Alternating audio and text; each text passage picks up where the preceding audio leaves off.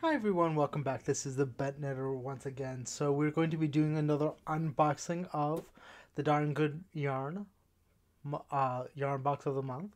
So a little different view. Wanted to try out something new. Let me know what you think in the comments below. But let's see what we get this month's box of them yarn box of the month.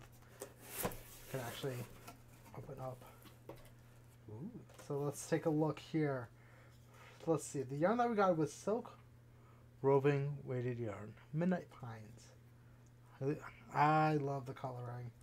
It's a nice dark color, which I'm always a sucker for. But let's take a look at.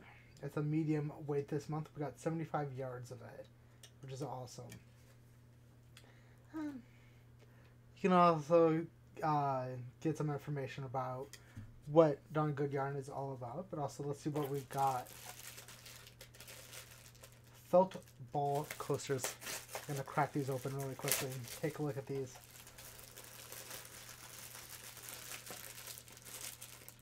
Always gotta open everything up, but ooh, these are pretty cool.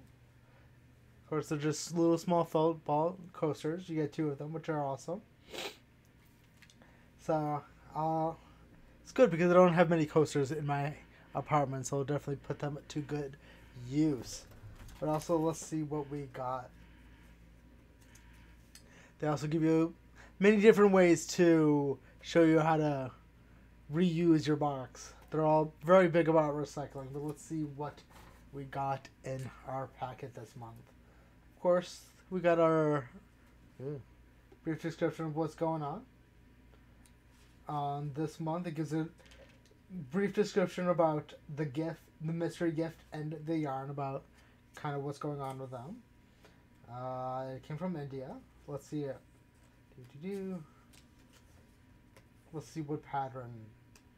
Oh, trinket tray. Oh, that's kind of cool. So this is the pattern that they gave for us to knit and crochet. It's just a little tray you can throw some stuff on. That's one of the things that I always like. They give you a lot of different patterns every month, so it's a good collection to have in case you're always wondering about what to do next. But that's pretty awesome. But that's our yarn box for this month, and I'll see you next month. Bye. See.